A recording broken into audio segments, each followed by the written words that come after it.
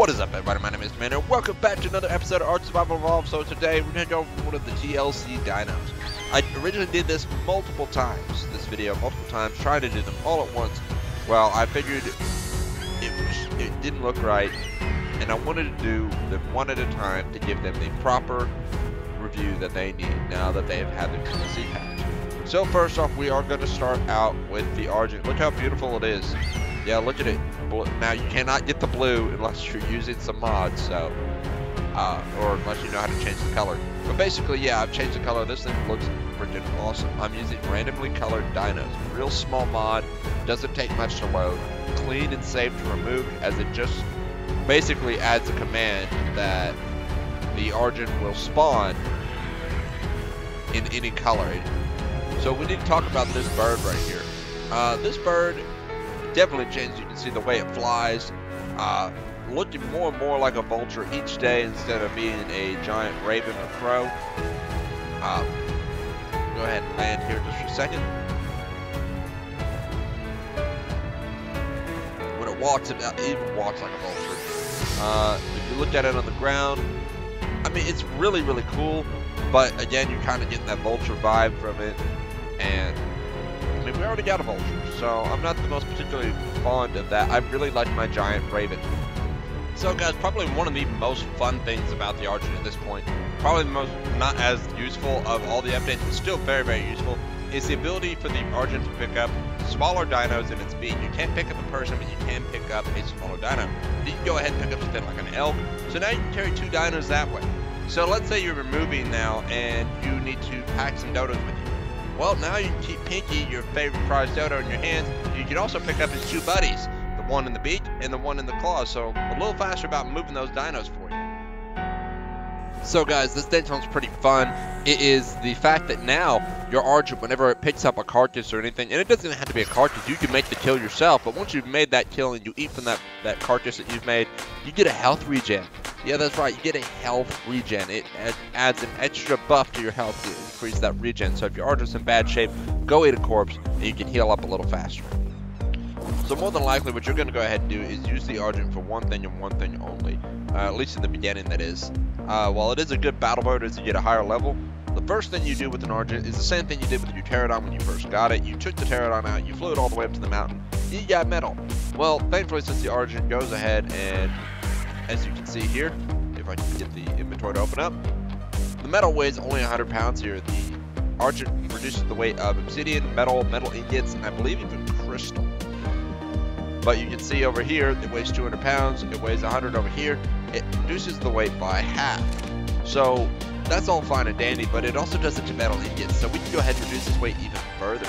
All we have to do is go ahead and throw this metal in these smorges. We're going to go ahead and throw that in there, and I would suggest bringing a lot more wood than what I brought, and we go ahead and smelt them down. Alright guys, so by forging metal, you reduce the weight of raw metal by half when you put it into ingots. You obviously lose half the weight. Now here it is that those metal ingots should have been about 12 pounds in raw form. They're now 6 pounds. Watch what happens when we put it in the Argent. We're down to 3 pounds. Could you imagine? Just take all this metal and just smelt it in those forges right there, right?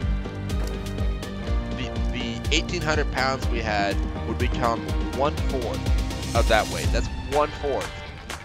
So let's get 1,800 pounds of metal ingots smelted out. That would be 900 ingots. So guys, remember that 1,800 pounds that was in the inventory of the bird originally, and I shoved as much as I could over into the bird, got it down to 11. Well, look at it now. It's at 485. So, and just look at the amount of metal in this Argent. You can just take a fleet of Argents these days and fly them up and get your metal. Now, of course, you're not going to have an Anglio or anything like that, but and you're going to have to bring up a forge and a foundation to work on and some wood. But you know what? If you bring in 2-3 Argents to collect that metal, which you don't even need that many, you probably can get away with 2 and clear the whole mountain, you're going to wind up with a lot of resources, and you're going to have a lot of excess storage space, which is really, really nice because, I don't know if you remember, but back in the day when it was hard to get metal and you took an Argent up there, you would load your Argent up, and eventually, you know, you'd be flying slow. It's like, oh god, I gotta throw some metal down. Well, now you don't have to throw as much down. Or maybe you have to throw more down because you still overloaded your Argent. But hopefully you brought a couple Argents. But while it gets foggy over here, there's one other thing you're going to want to have to remember.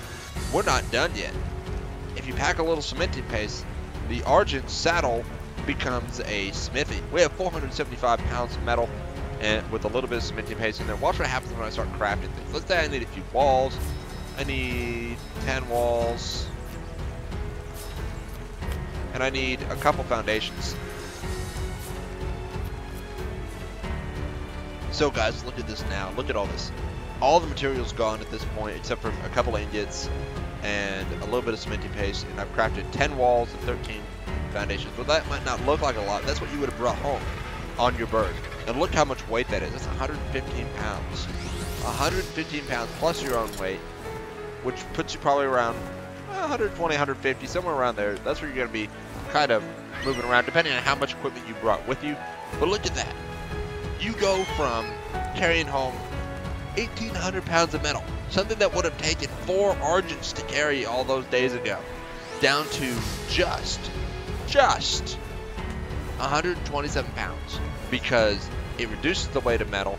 And while you could carry it home that way, you can take it a step further, bring a few forges up, bring some cementing paste up, bring a foundation up, and just smelt down your metal right on top. And look at this. I have 127.6 pounds of weight.